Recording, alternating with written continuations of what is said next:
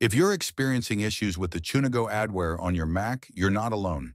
Chunago is a type of adware that can impact your system's performance and compromise your security by displaying intrusive ads or altering browser settings. Solution 1. Reset Chrome settings. If the previous steps haven't fully resolved the issue, you may need to restore Chrome to its default settings.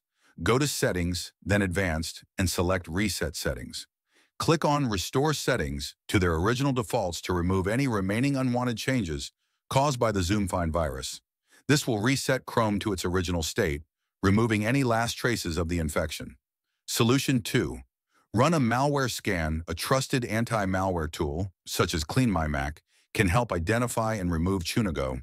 To use it, download and install CleanMyMac, open the application, and navigate to the Protection tab.